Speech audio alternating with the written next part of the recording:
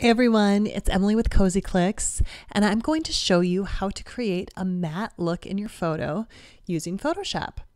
Now, the first thing that I'm going to do is come down to the bottom right hand side, and I'm going to create a new adjustment layer. And I'm going to choose the curves layer. From here, my curve will pop up and we're going to be working with this line. We're going to start with the point that's at the very bottom left. I'm just going to click on that, and while I have it held down, I'm going to drag it straight up. And you can see as I move it up, it gets more or less intense. So you're just going to want to bring that point to an area where you think it's going to look good. And don't worry, because you can always change it later if you'd like to. So I'm going to put mine right about there. The second thing I'm going to do is create another point on this line. So I'm going to go up just a little bit, and I'm going to left click, and this time I'm going to drag it down. So I'm going to bring that point down, and you can see it gets more and more intense the farther down I bring it.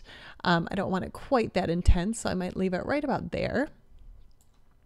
And you can change this later if you'd like to. The third thing is you're going to put one more point on this line. So we're going to come up the line a little bit more, click to create another point, and hold that click down. And this time I'm going to drag the line up. And you can see the higher up, the more intense. It's a little too much there. And if you just do it slightly, you get a more slight matte look. And I'm going to leave it right like that. Now that is one way that you can create a matte look. Now I'm going to turn that curves layer off right now because I'm going to show you one other way that you can create a matte look. And you can see if we put it back on and off, we've got a nice easy matte look. The next way is we're going to create another adjustment layer. So I'm going to come down. This time I'm going to choose solid color. And when I do that, we have a solid color that pops up. I'm not going to choose red. We're going to choose like a dark gray. So you might want to click around, and the color or shade of gray you choose can have an effect on the photo. So you might want to do this with a couple different color of grays. I'm going to choose this one right here and click OK. Then I'm going to change my blending mode. So right now it's on normal. I'm going to drop down and change that to overlay. And that gives us a nice, super intense matte look there.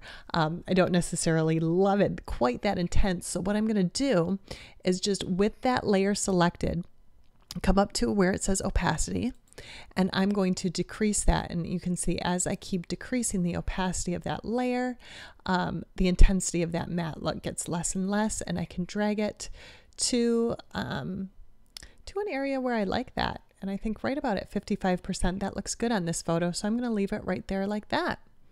And there you go. That's two different ways that you can create a matte look using Photoshop. If you were a little confused through this tutorial, you can click the link below, and I have the written instructions there for you, as well as one other way that you can create a matte look in Photoshop. So if you'd like to check that out, it's right below. And if you enjoyed this tutorial, I would love it if you would subscribe to the channel. And I'll be adding lots more photography tips and tutorials throughout the months to come. Thanks for watching.